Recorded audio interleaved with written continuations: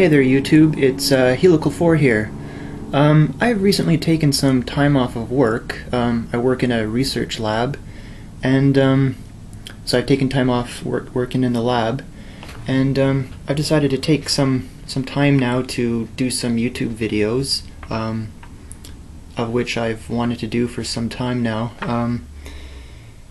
What's inspired me to start doing some of these videos is watching other YouTube videos that talk about DNA and basically how the biological world relates to us. In particular, for example, discussions on, junk DNA and the fact that our DNA is 98% identical to chimps, and discussions on ERVs, or endogenous retroviral elements. And I find that from reading the comments and watching some of these videos that there seems to be a lot of confusion about what a lot of these facts mean to people. And I think a lot of the reason for people just misunderstanding a lot of these claims is just their lack of the science behind how people come to these conclusions. So for my videos, I'm gonna have to ask you guys to put on your intellectual running shoes here, and I'm gonna have to ask you to think a little bit about this, about some of the material that I'm going to talk about. In a lot of videos that I watch where people try to talk about these sort of things, where in the discussion or the comment section of these videos especially, where people are trying to explain to somebody who just doesn't seem to get it, or they're just spit out these outrageous claims about how it's false and that sort of thing. And a lot of people just sort of respond by just saying, "Oh, so and so is stupid," or you're dumb, or something like that. A lot of these ad hominem attacks where, we're all human, so it's perfectly natural to just come out at somebody and be like, "Oh, you're stupid." But that really doesn't help people to understand a lot of this material. It's in a way, it's almost lazy on the part of the person giving these ad hominem attacks of just saying that, "Oh, you're stupid," or something like that. But I really believe that a lot of this material isn't really complicated. I mean, you might watch some of my videos and be like, "Wow, this guy is really intelligent," but I'm really no smarter than the average guy. It's just I've spent an awful lot of time learning this material and studying it, and not only learning it from a book, but actually doing these kind of techniques in the lab, and just learning firsthand in my own, just seeing it there in front of me, of how powerful these techniques are, and that it's just not some biased claims that somebody's proposing to everybody. It's supported by data, like from doing these molecular techniques. And it's a lot of these molecular techniques that I want to explain to you guys. It's really not all that complicated. I was talking to a friend of mine about this very thing, of how a lot of these concepts are really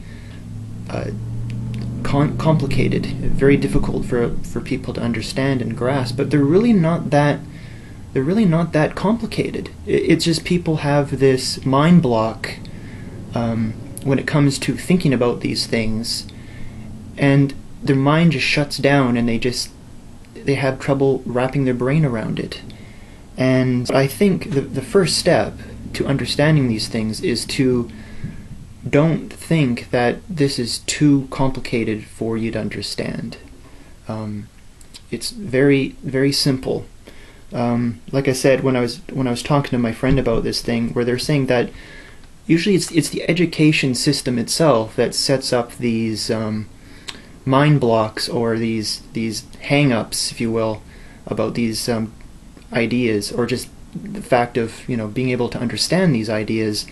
And they were talking about this one memory of theirs from school where they would see on a video, or a teacher would explain to them, and before they even got down to the material itself, they would first say something like, what I'm about to show you is the simplified version, because the full version is way too complicated for you to understand. Now, what a way to start somebody's thinking off. In my opinion, that's just not the right way to teach somebody something. Sure, these ideas are complicated. There's a lot of material, but I think anybody has the capability of understanding these concepts. It's really not that difficult. Probably what they should have said is not that it's too complicated for you to understand, or this is the dumbed down version for you, that this is basically just what we're taking here are baby steps, or each little idea is a step, and you don't just learn something and then just, oh, that makes sense, and then just toss it aside. Okay, time for the next one. A lot of these ideas are all tied together. Some of the things that I'd like to start talking about are some of the more basic laboratory techniques. These are techniques that if you were to start up in a molecular lab or something like that, these are some of the things that you might do yourself. And those techniques are PCR. It stands for the polymerase chain reaction. This is a very simple technique. You'll see it in a whole variety of different research labs that do research on DNA or genes or whatever. It's used, almost every single lab that I can think of uses this technique. Another very simple technique is DNA cloning. This is not to be mistaken or mixed up with the idea of animal cloning. Basically, cloning is just making a copy of something, and DNA cloning refers to just making copies of DNA. Again, this is a very common technique that all labs, most labs anyways, use this technique for just making copies of whatever DNA that they're interested in. And with this they use bacteria. So they put their DNA of interest in bacteria, and as the bacteria grows and makes copies of its own DNA, it also makes copy of the scientist's DNA of interest as well.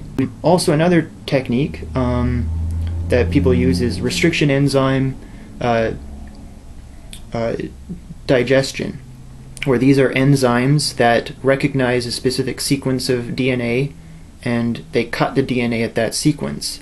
I'll go into some of the history of these enzymes when I talk about this topic, but they are a very useful tool for manipulating DNA and doing what you want to do with the DNA that you're working with. And when I talk about DNA sequencing, I'll show you how it works and the actual data that you would probably get sent back. It's rarely used, or done in the lab.